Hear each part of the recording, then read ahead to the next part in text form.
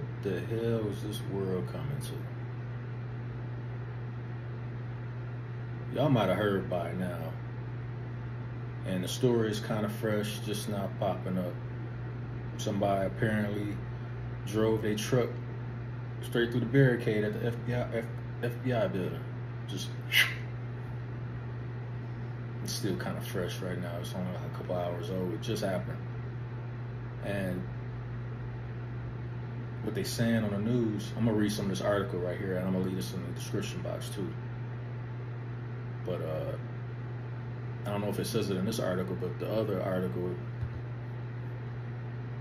that I was reading and the news, a couple of news clippings that I saw, it was like they tried to follow an authorized vehicle just straight through the front gate. Like, you know, like you authorize, you go through, and they just tried to run through right up behind you. Right. So what they say, they sent them or him, her, whoever, to a psychiatric hospital to see if they kind of crazy. You gotta be some kind of crazy. Just, I mean, you're lucky you didn't get skipped. You know, have your life skip to the next lifetime. Let me read some of this. FBI says a driver rammed a vehicle into the front gate of its Atlanta field office.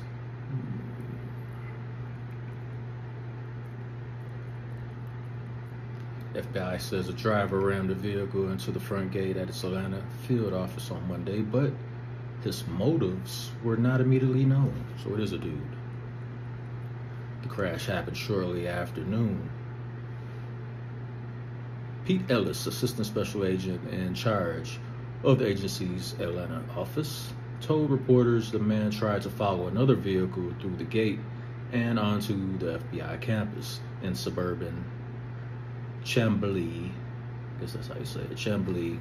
But security precautions prevented him from entering. Several agents who were passing by took the man into custody, and no one was injured, Ellis said.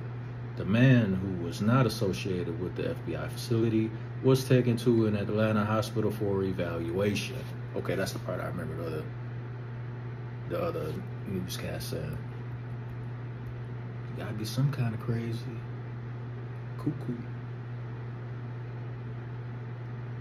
Law enforcement officials are looking into both state and federal charges, but they are.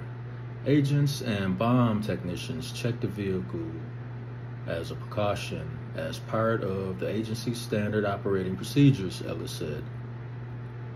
Video from the scene showed a reddish-orange SUV with its hood crumpled against the retractable... I found this on the web. Quiet, Siri, we ain't talking to you. Retractable barrier just inside the front gate. The vehicle was taken away by tow truck just before 4 p.m. So like right around rush hour, I guess. I mean, did he put in an application? You know, he mad they didn't get back to him? Like, you just drive up in here, you know.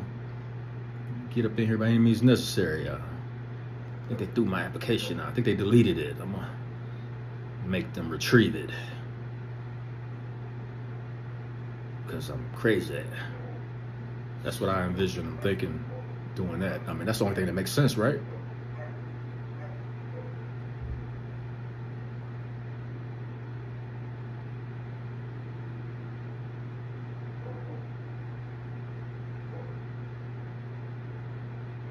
Y'all let me know what y'all think. I think that dude is cuckoo. Later.